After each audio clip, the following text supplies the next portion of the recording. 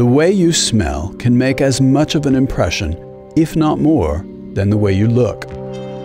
I'm Tom Ford, and these are my 3 rules of fragrance. Rule 1. Perfect your method. Every time I see that silly thing of spraying the fragrance in the air and then moving through it, I laugh. My method is to wear a lot of fragrance. Many people think that you should apply fragrance lightly. Why?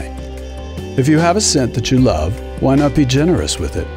Why smell only a little bit good when you can smell great? I also spray different fragrances on at different times of the day. And I always spray on a bit of fragrance before I go to bed.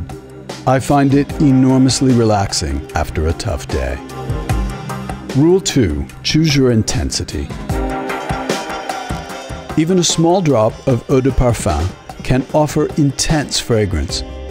For times when I want a more subtle scent, an eau de toilette can be sufficient, or even a fragrance-infused soap. Rule 3. Play to your mood. I like to keep a selection of fragrances for different moods. A rich, woody scent like my private blend Fougère Platine gives me confidence and makes me feel assured. For summer vacations, I choose a lighter citrus fragrance, such as Mandarino di Amalfi. And when I'm feeling fabulous, well, I've got a fragrance for that too.